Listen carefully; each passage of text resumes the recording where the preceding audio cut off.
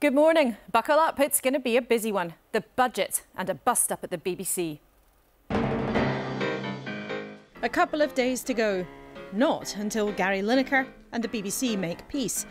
An epic spat over politics, impartiality and the public's favourite game. We are working very hard to resolve the situation and make sure that we get output back on air. The BBC is not acting impartially by caving in to Tory MPs who are complaining about Gary Lineker. But until the budget, the calm-down chancellor will be on his feet on Wednesday with a vow to get the country back to work. We think that we have the chance to be one of the fastest growing countries in Europe. Politicians agree the way we make our living isn't good enough. Growth's been measly. But the government and Labour don't agree on the fix. We have one big question this morning. Not whether the BBC and its biggest star can kiss and make up, but whether politicians can find ways to show the economy is live and kicking. And the Chancellor is with us as he puts his finishing touches to his first budget. Hoping to step into the Chancellor's shoes at the next election, Labour's Rachel Reeves will join us too. Mark Thompson was no stranger to crises in his years as Director General here at the BBC. What does he reckon is the way out of this latest storm? And with me to chew it over at the desk, Simon Clarke, the Tory MP who wants tax cuts now. Nadia Whittome from Labour, the UK's youngest MP. And the TV executive, Peter Salmon, who at the BBC used to be Gary Lineker's boss.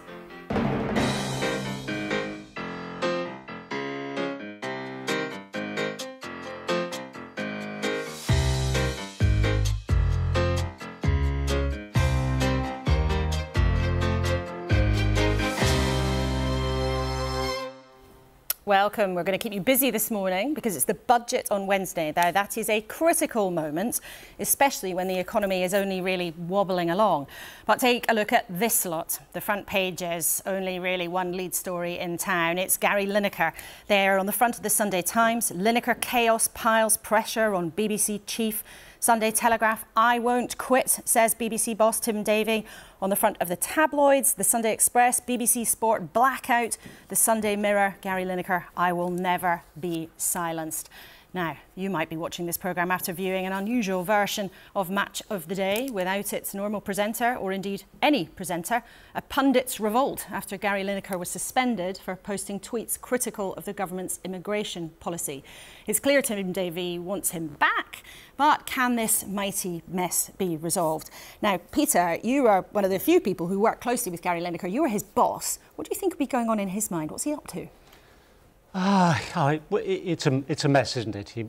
They must be wishing they could reel this back 72 hours and start it all over again. It's Oscars Day, but there's no prizes, I think, no awards for how this has been managed, and it shows how things have to be managed very quickly, very proactively, up front, on fast-moving stories. Particularly ones with political dimensions to them. So I think I think they've got to take action and pretty quickly. It doesn't help. The chairman of the BBC himself is slightly to one side in this process, and there's a bit of an issue. Yeah. It means that Tim Davie is sort of isolated in some ways. He needs to come home and grip this now. We need him back running the ship. So it's a tricky one. What do you think they got wrong, though? You hinted there it basically has been too slow. They should have nipped this mess in the bud before it went out of control. Well, I think there's a few things. One is I think the guidelines are a bit opaque. About what people can and can't say in their private life. What people can and can't say, who can say this, who can say that, freelancers versus staff, major figures versus minor figures, all the rest of it. It is complex. I can see why you do it, because it gives you a sort of get out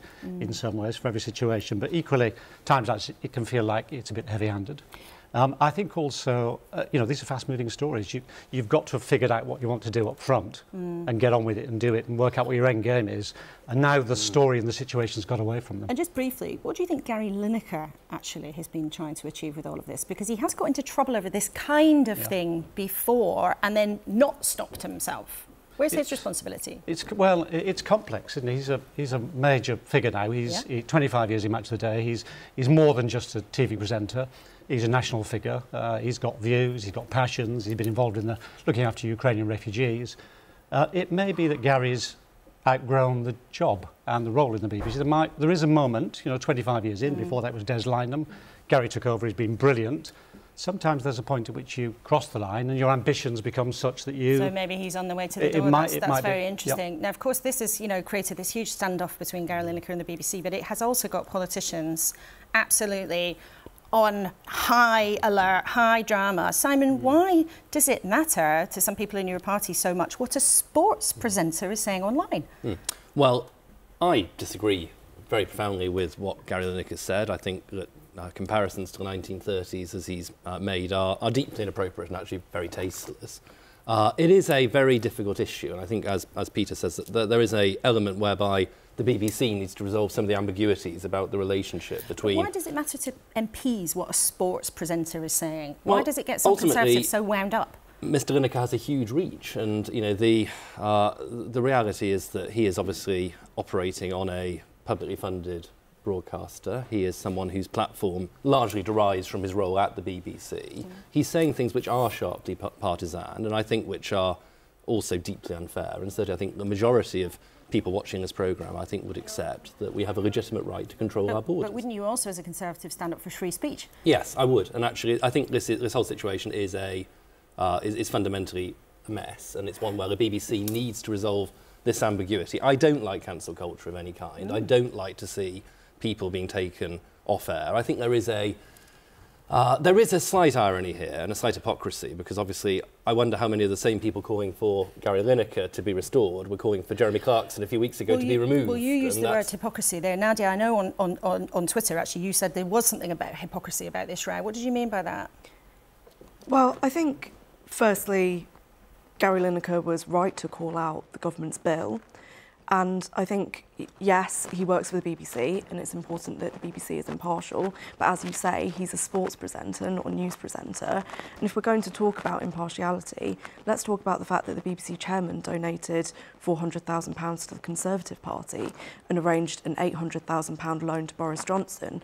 But what I think we mustn't be distracted by is from the bill itself, which is what Gary Lineker was drawing attention to, because the government is trying to play divide and rule, pure and simple, by criminalising asylum seekers and in the process risking breaking international law. But some people in your party say actually what he said, to make a comparison with 1930s Germany, Yvette Cooper said actually he was wrong to do that. So some people even in your own party think he overstepped the mark.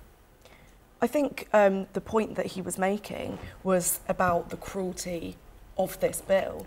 I mean, when you think about the kind of wider picture with the government, you'd have thought, wouldn't you, that they'd have learned not to have picked fights with footballers after Marcus Rashford forced them to U-turn on free school meals, and now this with Gary Lineker, and now we're all talking about the government's cruel asylum policy. Well, I know that, Simon, you were shaking your head at some of that, but we'll get back to you guys later. There have been lots of people picking different fights with different people in the last 48 hours. Now, the boss of the BBC, Tim Davie, is under pressure to resolve all of this.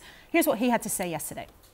This has been a tough time for the BBC, and we care about our audiences. We want to get the right outcome for this. We're working very hard to get that done, and I would like to see Gary Lineker return on air. So how will the BBC climb out of what does feel like a crisis with popular programmes not properly on air?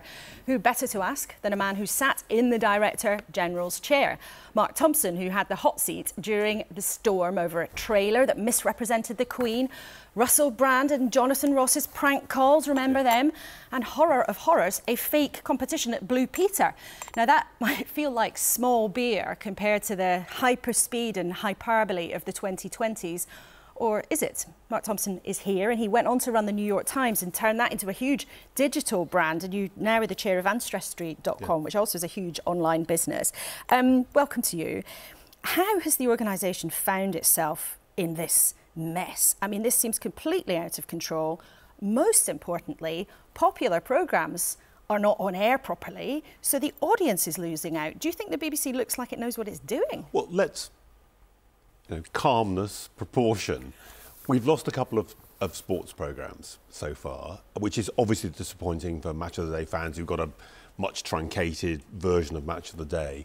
But walking into the BBC this morning, it's for a place which is meant to be in complete crisis, is its usual rather boring, solid self. And I think I believe that viewers and listeners should believe that the BBC is going to be here, and frankly, people will have forgotten about this in a few weeks or months, certainly years. So it is what it is, which is an argument about actually quite a difficult area, which is what are the bounds of what it's reasonable for very, very big BBC stars to say? Is it okay for them to insert themselves kind of full force into a very controversial news cycle? It's easy with news. If you, Laura Kuenssberg, had put out this tweet, the Monty Python big foot would come down immediately and splat, and that would be that. I'd been out of the building within a couple of minutes. And rightly so. But what is in the these right and cases, wrong here then? Well, I mean, it's interesting. Greg Dyke, former Director General, yesterday was saying that these guidelines, the rules on impartiality, apply only to news and current affairs. Not if you read them. Not if you read them. Here's a paragraph. There are also others who are not journalists or involved in factual programmes who nevertheless have an additional responsibility to the BBC because of their profile at the BBC. We expect these individuals to avoid taking sides on party political issues or political controversies and to take care when addressing public policy issues. So that's the guideline. That's quite a new, it's after Greg and my time, but that's a new guideline. And under that guideline then, in your view, is it clear that Gary Lineker was over the mark as one of those high-profile figures? So this is the interesting thing. I would say, firstly, and I've obviously not been involved in it at all, I would say on the face of it, Gary Lineker's tweet looks like on the face of it, a technical breach of that guideline. But I think we've also got our old friend, the grey area here. In other words, no one thinks this is the same as you or Hugh Edwards doing it, that this is not like a news presenter basically tearing up the impartiality principles inside the kind of news machine. And the debate, and one of the reasons I think that Tim Davie and others in the BBC will want to have a look at that guideline is in social media, public expectations and practice is changing all the time now. And to cut to the chase, what I would hope is that both Gary, who is an outstanding broadcaster, and the BBC will both, despite the kind of crazy noise in the papers and all the rest of it, calmly take the time to look at whether there is common ground and a way forward of looking at that now 2 or 3 years old guideline. But isn't this also, Mark, about a bigger issue, not just about some words in a BBC guideline book? This is also about public perception. And isn't it perhaps the case that actually the BBC has walked into something that has left many people, perhaps many people this morning, watching and thinking, well, hang on a minute, they've taken the side of the government. Isn't there the perception that actually the BBC has bowed to pressure from the Conservatives, not least because of the ongoing saga of the BBC chair and his donations to the Conservative Party? Well, we might come on to that separately. I think what the BBC's walked into is the 21st century. I mean, if you go across the Atlantic to my most recent main employer, the New York Times, very similar debates about the boundaries of, in quotes, freedom of speech and what's appropriate for an organisation which is trying to remain independent and impartial. But is it possible in this world? This is global. Well, the point is, it's like new behaviours, new public attitudes, new understandable attitudes from individuals, e.g. a freelancer like Gary Lineker, and therefore the need to think carefully about where to strike the balance. And I think the balance is going to continue to change. So I don't believe... I mean, this particular incident, in some ways, is a very unhappy kind of accident.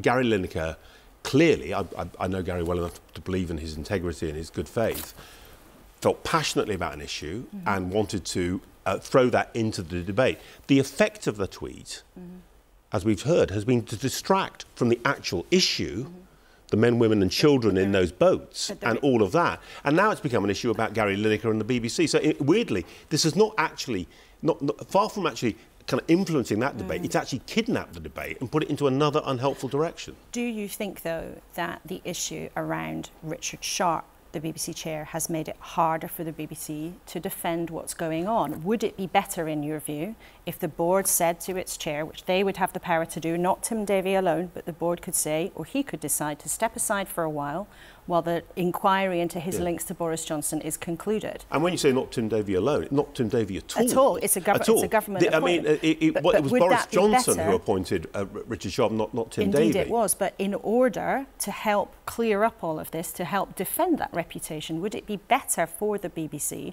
if the chair, Richard Sharp, with his links to the Conservative Party, were to stand aside until whatever happened between him and Boris Johnson and his finances is cleared up? Would that be better? Well, I think, I would say is, hang about. At the moment, there's an independent inquiry going on into this matter. The leading counsel is asking everyone and is going to produce, I believe, relatively soon. Should we stand aside while that happens? The chairman of the BBC is not an operational executive. I mean, if you go into the control room here, you will not see the chairman of the BBC giving orders. They look at BBC policy strategically in respective. Gary Lineker is an active broadcaster for the BBC. Richard Sharp is part of a governing body which doesn't take decisions in real time about actual editorial matters. So I think the most sensible thing, again, is just to calm down, ignore the papers, and let the person who's doing the inquiry complete their inquiry, look at what they say, and then make a decision on the basis of what you know about the facts, rather than just on the fly deciding, oh dear, it's a bit awkward having two of these things running at the same time. Let's shoot from the hip. We're almost out of time, but I just want to ask you, yes or no, if you can. Do you think Gary Lineker will be back on air tonight? I hope so. Do you think that Tim Davie will survive this? I absolutely hope so and believe so, yeah. OK, Mark Thompson, thank you so much for coming in. It's great to have you here in the studio and back walking through the doors of Broadcasting House. Now, let's hear from our panel, because over there listening to all of that was Peter Salmon, who was a fellow former BBC executive. And Peter, what did you make of what Mark had to say? I mean, he was obviously trying to calm things down, take a breath. But how do you think that's going to play out? Well, I think Mark's obviously right. He's my former boss, so I'm bound to say this. Well, you've got to say the right thing. A lot of wisdom and cool thinking around this project. You're absolutely right. Played out in the heat of real time against one of the biggest political debates of the day. 24-hour news cycle, all the rest of it. So deep breath, think about it. How can each side just pull back a little bit and sort of move forward together? I think the issue of resolving the issues around the chair are quite complex, inevitably, because staff feel it. I know from chatting to friends of mine in the organisation that this decision, it doesn't feel like it's not that it impacted this decision, but the staff are looking over their shoulders. They're worried about instability or they're worried about influence. People in the BBC feel that very, feel that very intimately. So I think that's got to be resolved quite quickly. OK, well, we'll see what happens in the next few days. It's obviously been a fast-moving 48 hours now. Let's talk about the budget, because the decisions that the Chancellor announces in the next 48 hours or so are going to affect each and every single one of us. Nadia, what would you expect and what would you hope to hear from the Chancellor? And I suppose, what are the problems you think he's got to try and fix? What we need from the budget in the first instance, the immediate priority, is helping people with the cost of living crisis. That means raising pay, raising benefits, implementing a proper windfall tax on oil and gas giants to cut people's bills. And then we also need ambition for the future.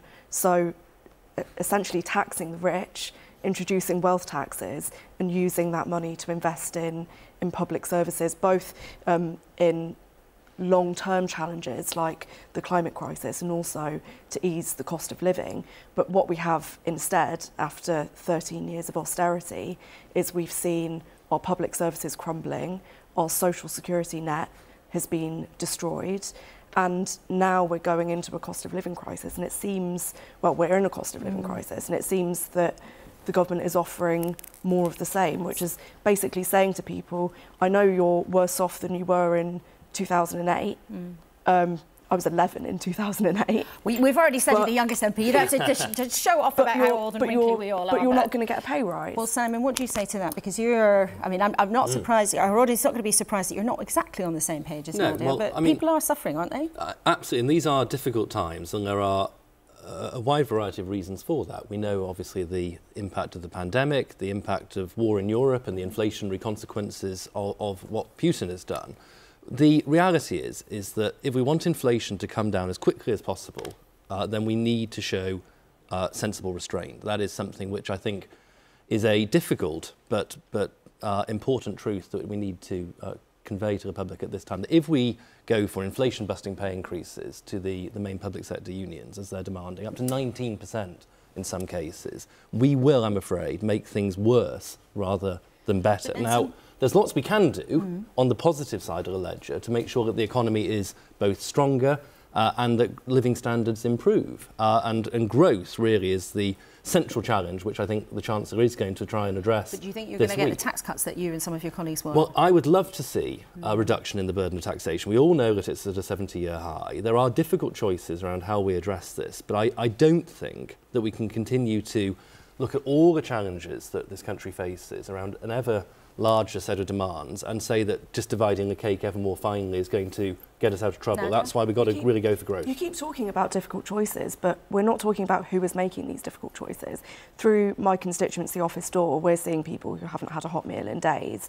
I'm supporting a mother at the moment who is having to put 3 pairs of socks on her baby because she can't afford her heating and is having to survive on her children's leftovers. What do you say then to those people? What do you say to a nurse who can't afford to feed her kids? Do you just say, well, you have to put up with it? Because then they'll leave the NHS, and that's fueling the crisis in retention and recruitment. I would say we put together a package worth over £37 billion to help with the cost of living, which is something which has meant that every household across this country has received support during the crisis, and obviously those who need it the most have received the most. But £37 billion isn't making a difference to that individual person. Well, it should be making a difference in every household. And look, we all want to see that support go out. Because wages aren't going up. And if we want to see wages grow sustainably, Nadia, then what we need to do is to make sure that we have the most competitive and dynamic economy that we can possibly have. We need to build the homes we need. We need to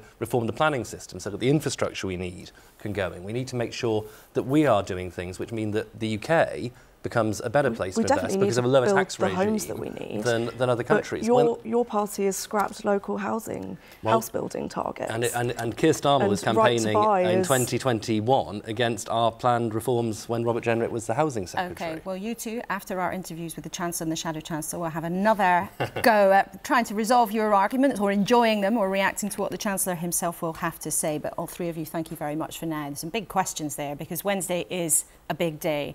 But no single week alone is responsible for how the country makes its living.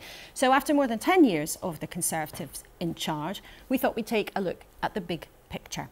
Remember back then? 'Cause you're amazing, just the way you are. Bruno Mars was #1. To infinity and beyond.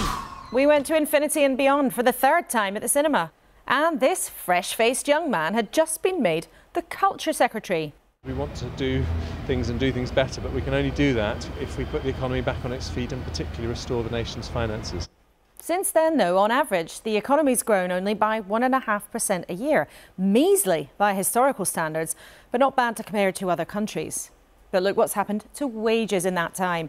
At the end of 2010, the average take-home pay was just under £600 a week in today's cash. But in December last year, it was £588. So by some measures, average wages are less than 12 years ago. And the average house now costs nearly 7 times the average earnings, up from 5 times back then. And of course, rents now are racing up too, by 12% in the last year. A slightly older Jeremy Hunt, who's now the Chancellor, joins us in the studio. I have to say, looking almost exactly the same, but maybe with a new tie. Looking at those statistics, though, do you think life's got harder for people in this country under the Conservatives' time in charge?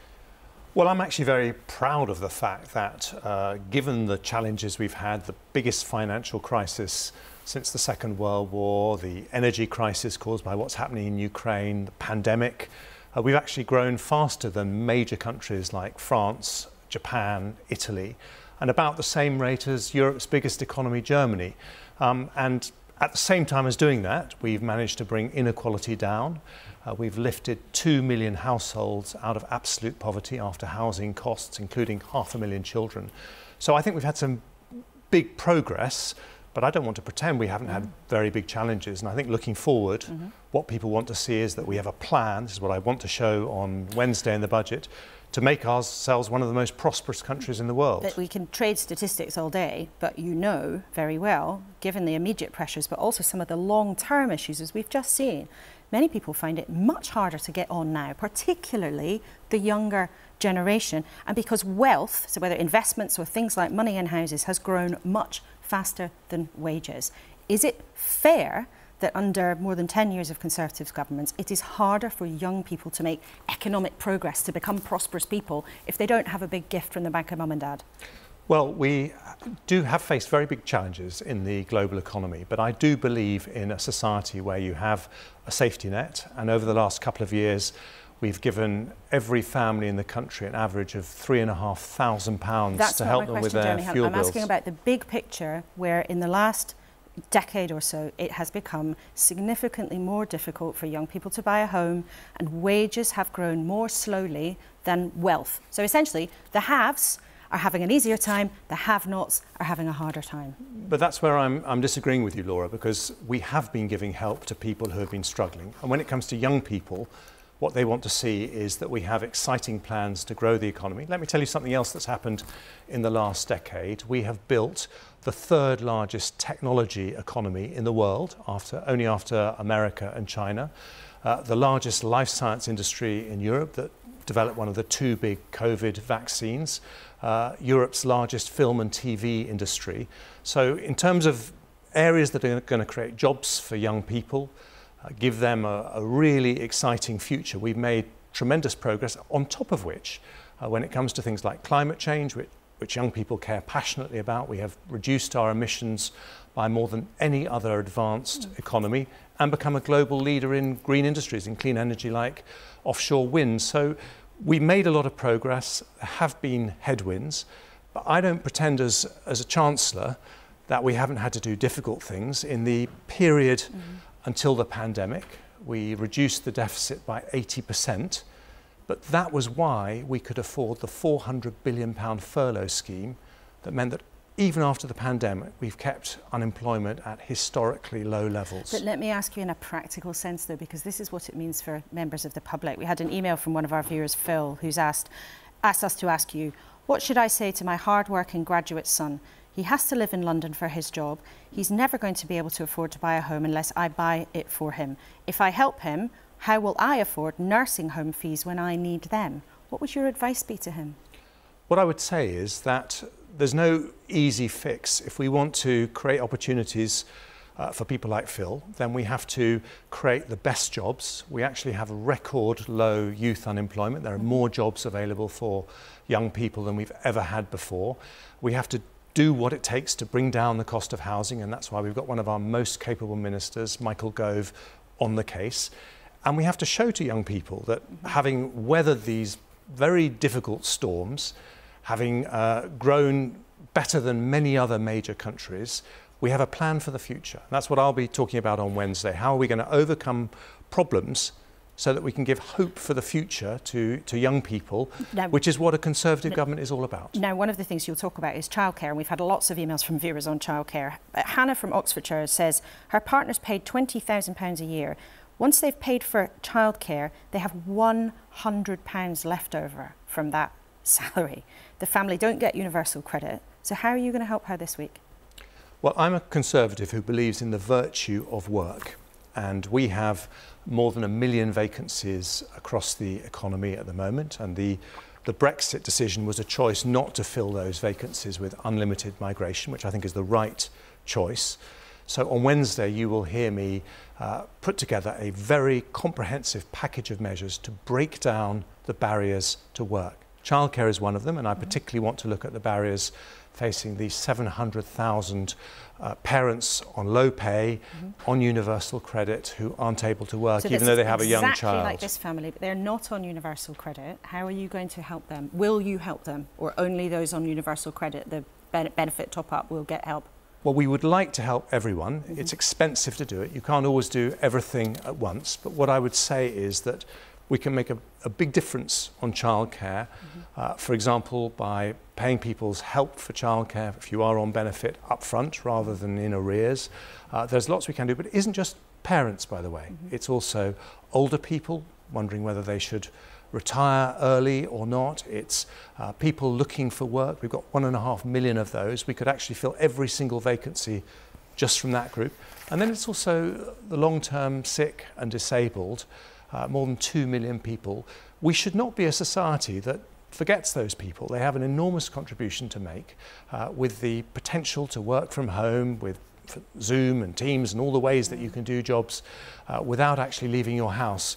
We can actually revolutionise the opportunities for a group of people who have a real contribution to make. So you'll be a get back to work budget. It might be something that you'll be saying on Wednesday, clearly part of your central message. But what also other people want in your party, and as we've just heard from your colleague Simon Clarke, they think that cutting tax would be the best way to go. And what some Conservative MPs think that your refusal to do so now actually makes things worse.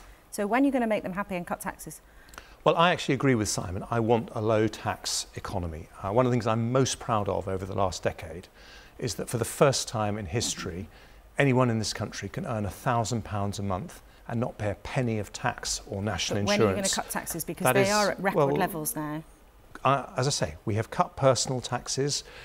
In the autumn statement, I cut business rates by an average of 10% for every business. Conservatives cut taxes when they can, but we also have to be responsible with public finances. It's very important that we remember that businesses need stability, and that means they need to know that we are being careful with the public finances. We're not going to run out of money, as happened under the previous Labour government, but within the bounds of what is responsible, we will always look to reduce the tax burden. So a tip, a wink to the autumn, but not this week. Well, you know, I think you will see me doing everything we can within the bounds of responsibility. Okay. But what I think you will also see is some hope for the future, because I think we have fantastic opportunities in this country. There is a hard road to follow to get there, but we really can be one of the most prosperous countries in Europe, if not the world. Now, one of the sectors that you've mentioned as providing huge opportunity potentially is tech and science. But in that sector right now, there's a lot of concern over the collapse of a bank in America, the Silicon Valley Bank. Now, that funds a lot of tech companies. We know the Treasury and the Bank of England, you've said publicly already that you will help find a way through the situation. But will you guarantee 100% of the deposits of the companies who stand to lose millions? Well, the first thing I want to say is that the Governor of the Bank of England has said that there is not a systemic risk to the financial system, so people should be reassured by that. There is a serious risk to some of our most promising companies in technology and life sciences. The Prime Minister, the Governor of the Bank of England were up late last night. We've been working through the weekend to come up with a solution.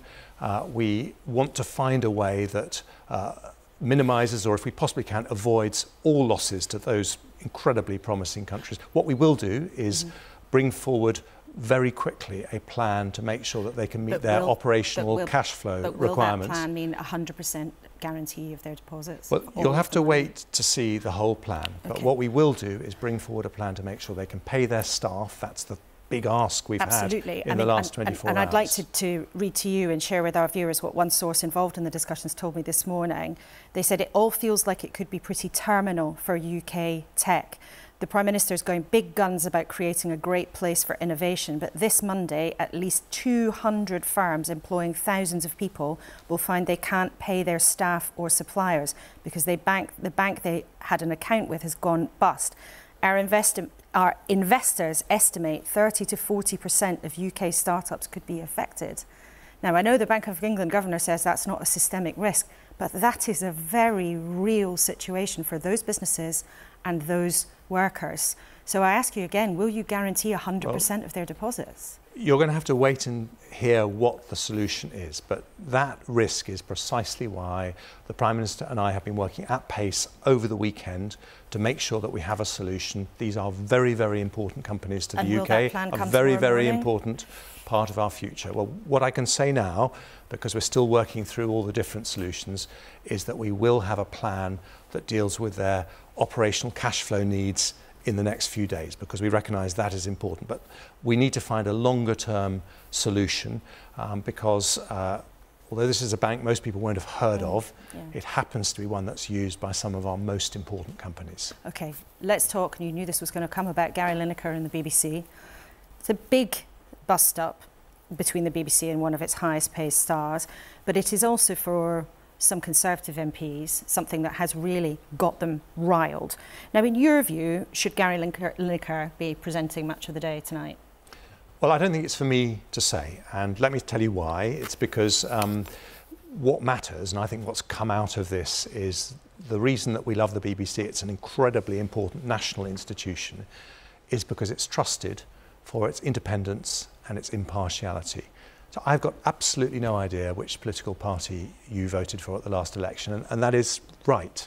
And what needs to happen as a result of not just the discussions about Gary Lineker, but also about the chairman of the BBC following the independent investigation that's now happening, is that we need to make sure we maintain that trust in the independence and the impartiality of the BBC. Now, I'm one of the people that the BBC scrutinises on behalf of the public, so it obviously isn't for me to say how the BBC does that, but it's very important it does. But do you think that this row about Gary Lineker, and I note there you mentioned Richard Sharp, the chairman of the BBC's links to the Conservative Party, do you believe those two things have called into question the impartiality of the BBC? Well, I don't want to say anything other than making sure the BBC maintains its reputation for independence and impartiality is the outcome that matters most. Now, I can disagree with Gary Lineker on small boats, as I do profoundly, but what really matters in all of this is that when you're interviewing me, people know that you're doing it on behalf of the public and not with a political motive, by the way, which I don't think you have at all, but that is the thing that needs to be protected. But when it comes to Gary Lineker, though, some of your colleagues get so exercised by what is essentially a sports presenter who is not saying what he said online, on air. Why does it matter so much to people? Well, we are a robust democracy, and if someone says something you disagree with, then MPs do what they can't do in Russia or China. They speak up and they say, I disagree with what that person said. But what matters behind this is something much more important, which is the way one of our most important national institutions works. And I think that's what we need to protect. Briefly, I just want to ask you a different aspect of this affair. This has been a conversation that began around the government's plans for immigration and asylum seekers. Some of your colleagues are concerned that under this legislation, children might be detained. Now, that was banned under David Cameron, under the coalition government that you were part of. Does that ban stand, or could children be detained under this new legislation? Well, we are making special arrangements for children, as the Home Secretary outlined. But I want to make this point, Laura. I am incredibly proud that under a Conservative government, we have had hundreds of thousands of families opening their doors to Ukrainians. We have given a bigger welcome to people from Hong Kong than nearly anywhere in the world, as well as doing an enormous amount for people from Afghanistan and Syria. And many people are very, very welcoming. But this is that public consent for legal migration depends on dealing with the unfairness of illegal migration, and that is why I think it is so important that we tackle this issue head on. But you said there'd be special arrangements for children. Does that mean you're ruling out a return to detaining refugee children? Are you ruling that out? Well, the Home Secretary has made clear that we are going to treat children differently under these arrangements, and I think you'll have to talk to her about precisely how that happens. OK, Jeremy Hunt, Chancellor, thank you very much indeed for coming in. I know it's a busy weekend with that banking situation and also with your budget on Wednesday. Thanks very much for being here. So pressure on the purse strings and pressure politically too, not least from his rival, Rachel Reeves, Labour's shadow chancellor. Now, she's one of the closest allies of Keir Starmer, and she has been painstakingly trying to build the party's financial credibility and reset Labour's relationship with business. We've heard too she's become rather well known in the city, where she's been making lots of contacts and working very hard, and she's here back in the studio. Good morning to you, Rachel. Good morning. Now let's start with the BBC. And then we will talk about the budget at length. Your leader has said the BBC has not acted impartially, but the other day Yvette Cooper, the Shadow Home Secretary, said that Gary Lineker's comments were wrong. Now, it's not very credible, is it, to have changed your mind like that?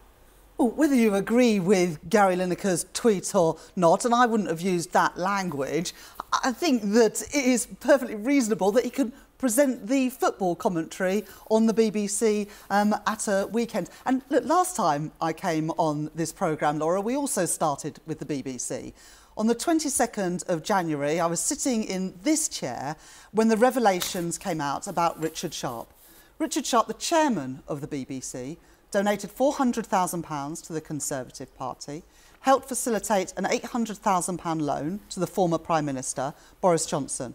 He is still in his job. Gary Lineker isn't able to present the football commentary. I think there is a sense of proportionality here. The Tories have obviously put a huge amount of pressure on the government to get rid of Gary Lineker.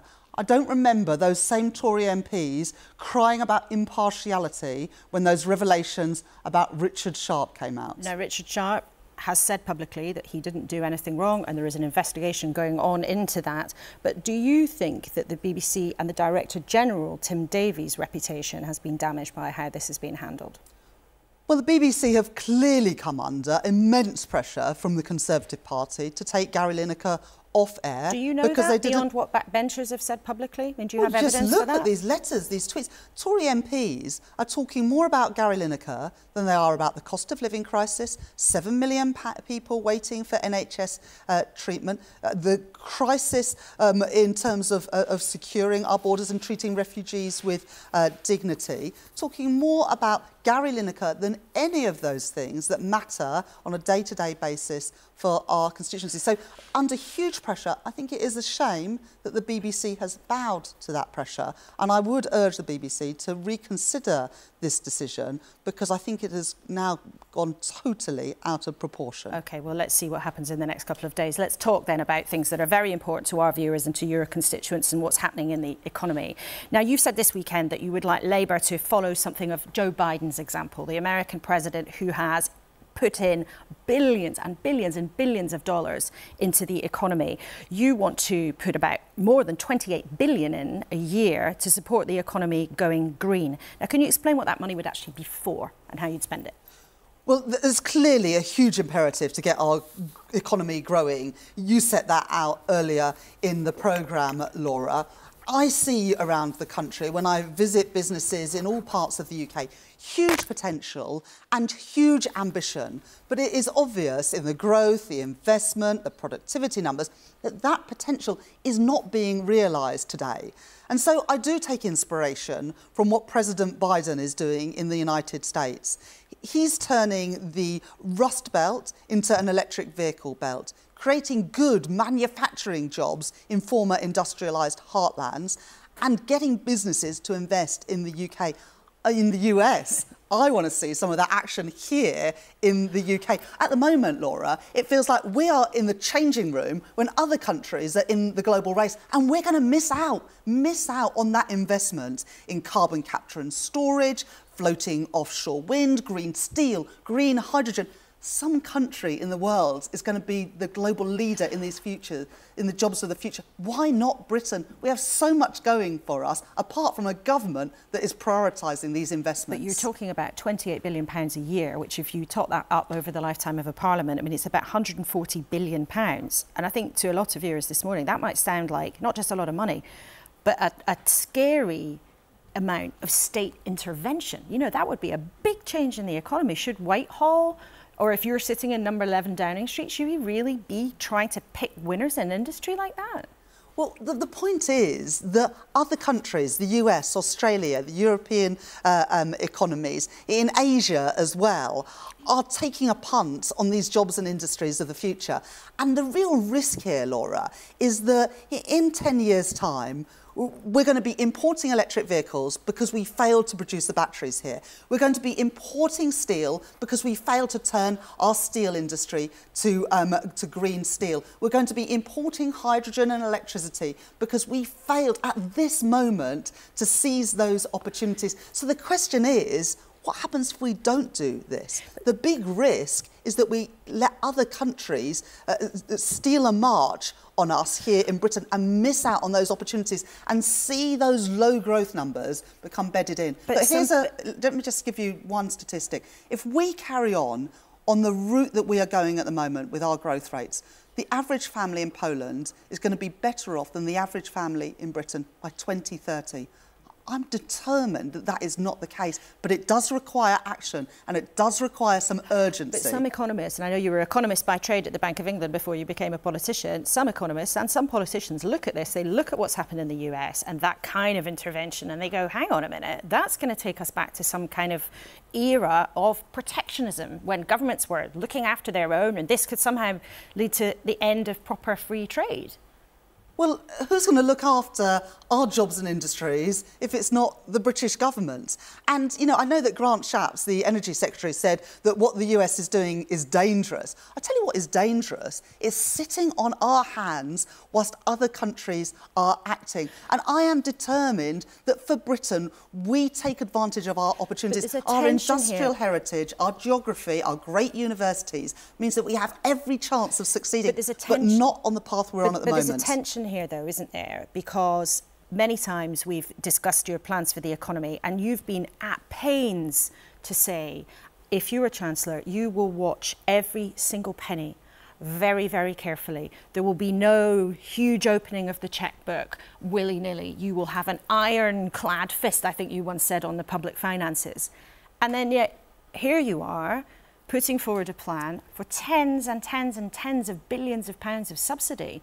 Now, doesn't that pull in the opposite direction? People might be confused about where you're really coming from. But let me answer that question directly. I've set out a set of fiscal rules that an incoming Labour government would abide by. Would get a grip of day-to-day spending, bring debt down as a share of our national economy, and then subject to that, invest in these huge opportunities. And we would make these investments our priority. It's why it's so important to get a grip of the day-to-day spending, especially some of the wasteful spending that we've seen from this government, because if we do that, we'll have the money for these investments. But these investments would be not crowding out business investment, it would be investing alongside business to get these industries off the ground. And the Office of Budget Responsibility, of course, monitor the public finances, have said this, that if we delay by a decade the actions needed to get to net zero, it doubles the cost.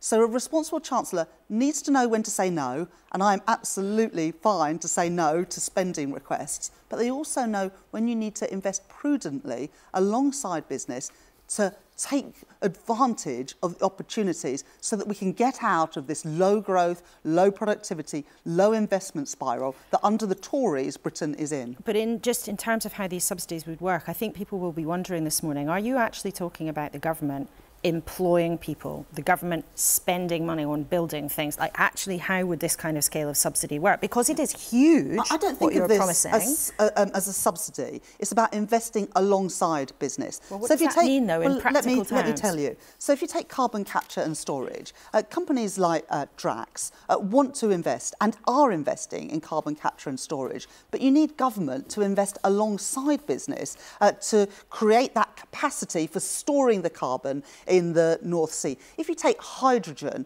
it is a new technology. Green hydrogen is a new technology. No country is doing this at scale. You need a partnership between universities, government and business to get this off the ground.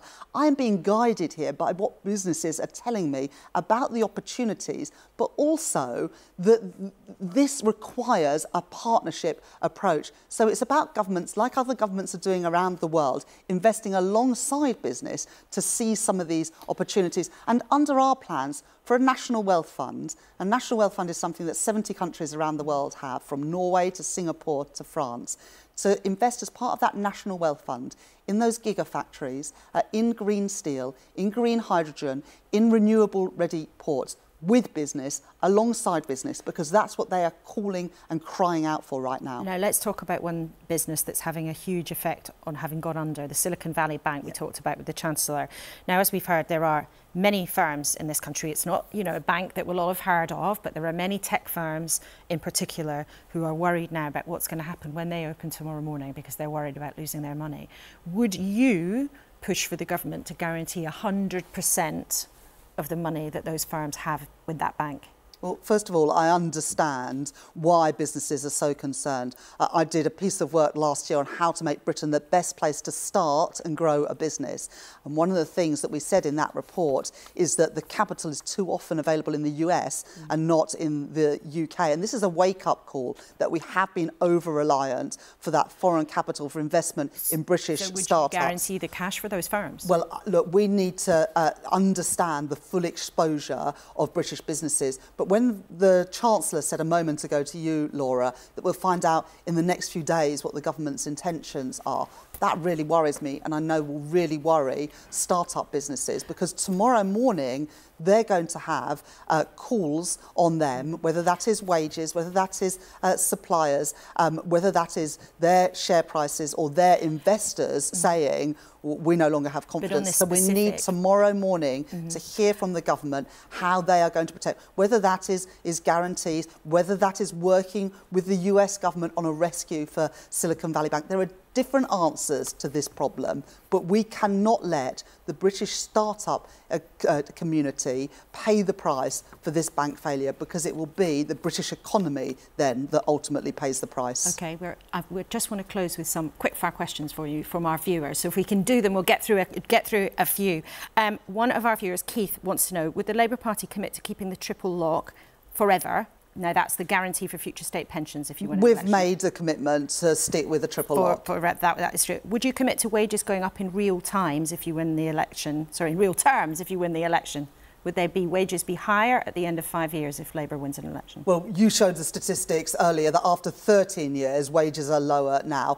Our plans to have the highest sustained growth with higher living standards in all parts of the country are absolutely about getting that investment and productivity to ensure that people's living standards are higher. That is our ambition. That is what we aim to do. And would you promise that more people would own their home by the end of the first Parliament? We've made a commitment to increase home ownership, and that includes building new homes. The House Builder Federation say that the number of new homes built next year is likely to be the lowest in 70 years. But we need to bring back those planning targets for local authorities so that young people can have their hope and their future back with a chance of home ownership. OK, Rachel Reeves, it's always great to have you in the studio. I know it's a busy week, the budget coming, but thank you very much indeed for coming in and asking questions on answering questions on such a range of issues. Now, before we see what the panel think, of course, you know we love hearing what you think. We do ask your questions if you email them in. You can do that, kuenssberg@bbc.co.uk, or if you're social media inclined, you can use the hashtag BBC Laura K. Now, Simon Clarke, first of all, let's think of what Jeremy Hunt... You're not getting your tax cuts anytime soon. Well, I would love to see tax cuts. I think that reducing our corporation tax rate rather than raising it would be the right thing to do. And we saw AstraZeneca make a decision to choose the Republic of Ireland over. No, if you look at the results of lowering corporation tax in the 2010s, we got more revenue in, we got more investment in. We've got the lowest corporation tax in the G7. We need to have lower corporation tax rather than higher. And we still would have the lowest, even with an increase. Nadia, we've literally seen AstraZeneca choose the Republic over us. Their corporation tax rate is 12.5%.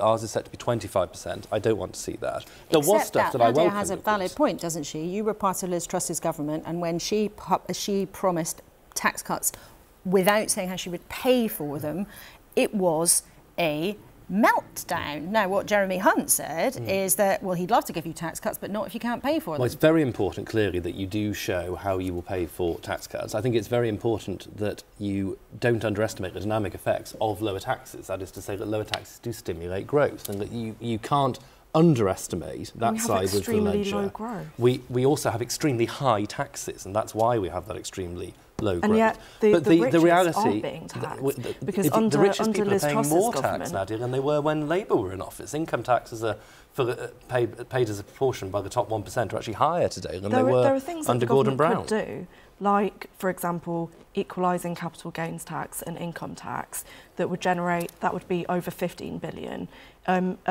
A 1 to 2% tax on assets over 10 million, that would be 23 billion. These are the taxes which deter instead, investment and enterprise. What we need to do as an economy is focus on the things which are really holding us back. So we do need to take on the NIMBYs. We need to actually address serious planning reform. I welcome what the Chancellor said about childcare, and I think that's a really important step forward, because I think we all agree that childcare in this country is just too expensive. Paying universal credit recipients in advance rather than in arrears would be a really good step forward. But I'd like to see tax cuts, frankly, for working families. Okay, and Peter, I mean, you are now an executive at a big creative media company. I mean, what do you think of what we're hearing from our politicians at the moment about the economy? Is the UK a good place to do business? I think what we'd like to see is a caring, fairer, better shared out use of resources and investment in the UK, so our workforce can work well, work from anywhere in the UK they possibly can. There's an irony, I think, that Gary and the other Match of the Day presenters are not presenting from Salford, from Greater Manchester today. It was a place that we moved, we've moved half the workforce in the BBC across the UK, investment, jobs, the economy, the media economy, all the rest of it. I'm not sure we do that now with the chaos, I think, in the transport system, in infrastructure. So the messages around HS2, around the lack of investment, around capital projects, all the rest of it, I think it's hitting confidence. And I think we need that back. OK, all three of you, thank you very much for now. We've had an email from Susan Woods who says, surely the more important question is why any licence payers' funding goes to such an enormous salary for Gary Lineker. Maybe it would be good to let him go. And in a similar vein, Jim, who calls himself the White Van Man, says, me and my boys would do his job for 10% of the fee and we'd keep our thoughts to ourselves. There you go. It's always great to hear from you. Now, you know, though, we never let you go without a bit of something to cheer, as well as the controversies. It is the Oscars tonight, and whoever wins, one of the most amazing stories is actually how one of the movies got made. The World War I novel, All Quiet on the Western Front, was adapted by the Scottish writer and champion triathlete Leslie Patterson. But it only made it into a film after 16 years of hard work. She cleaned up at the BAFTAs and she's heading again to the red carpet tonight. I talked to her from the gym in LA, as you do, before her 4-hour getting ready session for the awards tonight. And I asked her what's on her mind as she heads off to the Oscars. Completely nerve-wracking, very surreal. Yeah, I don't quite know what's happening. I think it's all going to hit me when I start getting in amongst the red carpet and all that nonsense. This film's had astonishing success now, but it took you 16 years to get here. Tell us about your journey. Myself and my writing partner at the time, Ian Sokal, we optioned the book 16 years ago. And, it took us a couple of years to adapt, of course, because it's an incredibly difficult novel. And then we went on this crazy journey to try and get it off the ground. Different producers, different finance, different actors, the whole kit and caboodle. And here we are. And Leslie, you read the book, All Quiet on the Western Front, at school, and then it stayed with you for so many years, including during your successful career as a triathlete. So you know a thing or two about endurance, don't you? Yeah, and pain and suffering, that's for sure. I think it's one of those things that it just stays in your soul. It's like that fire in the belly. And, ultimately the triathlon training for me, it just kind of stabilized me in many ways, because it's so arbitrary whether or not you get a film off the ground. At least in sport, you say you're going to go run 10 miles, you run 10 miles and you tick that nice little box. So it was a very definitive thing for me to kind of wrestle around what was not happening in film. I hope to kind of lead by example and inspire people to keep going. And you won at the BAFTAs. Do you think you'll win tonight? There's so much love for the film. Maybe we could be the dark horse that runs away with it. So fingers, toes, everything crossed. If you do, we hope you don't get cut off like you were during your speech at the BAFTAs. We get 45 seconds, that's it, and there's 3 of us. So really, you can't say much before the old music starts playing. So we'll see if I get even a sentence. And after all of this success, what are you working on next? We have a great project, a psychological thriller set in the Highlands of Scotland in Glencoe. So I can't wait to do my wee run over the mountain and then get on set. I think that would be my perfect day. But we also have a really amazing historical epic set in Ghana in 1900 that I'm secretly hoping to get Idris Elba on board for. So we'll see if that pans out. His mother's from Ghana, so I think it would be the perfect fit. Well, you never know. Maybe Idris will be watching this morning. All you three, any tips for the Oscars tonight, Nadia? Oh, well, I'll be crossing everything for Leslie tonight. I would say pick a hype song before your speech. Oh, classy. I've got a great playlist. Gigs Talking the Hardest is my favourite. There we go. Peter, any tips for tonight? I think Leslie Patterson's extraordinary. It just shows how an individual can make a difference. She's astonishing. So good luck to Leslie and the team. Simon? It's an amazing film. I watched it, and it's not one that leaves you quickly. It's I'd recommend it to anybody. Well, let's see what happens with all the gongs tonight. All three of you, thank you so much for being with us. It's been great having you with us, and also hearing from the force of nature that is Leslie Patterson. And whether you've been wearing Hollywood sequins or your gym gear, or you're still in your jammies, thank you so much for watching. What a morning when the BBC is stuck in a skirmish with its highest paid star over his view on the government's plans for immigration. Whether you have picked a side, it is a mess. And again, politicians have jumped into a row about something that's happened on social media, while both parties are jockeying to find convincing solutions for the serious long-term problems in our economy.